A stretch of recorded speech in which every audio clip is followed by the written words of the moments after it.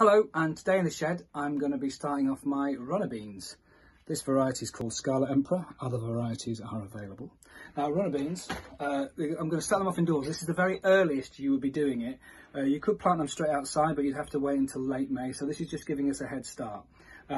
You're going to need your toilet roll tubes, as we did for broad beans, if you did that. If you didn't, hopefully you've saved some since.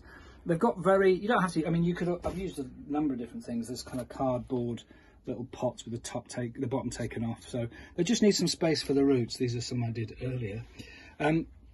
So they basically, you pop them in said tube about an inch or so down, top that up with soil. It's well pre-moistened compost, because then you don't have to sort of flush it all out at the end.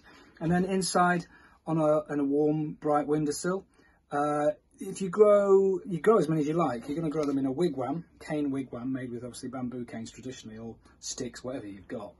They're 10 inches apart, so if you had 6 plants, you'd need a circumference of a piece of ground of 60 inches or 80 inches for 8, etc, etc, etc.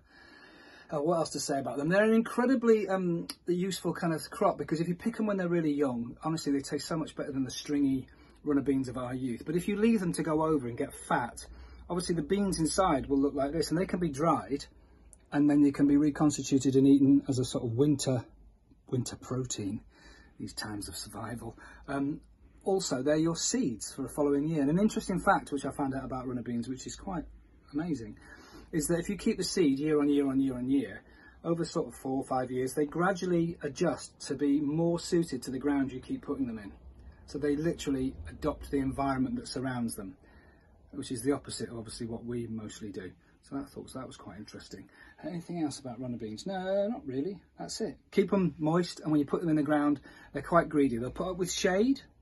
They don't necessarily need full sun, but they don't like dry, and they do like to be fed. So you're going to have to put something in the soil before: fish blood, bone, compost, something. That's it. Happy growing.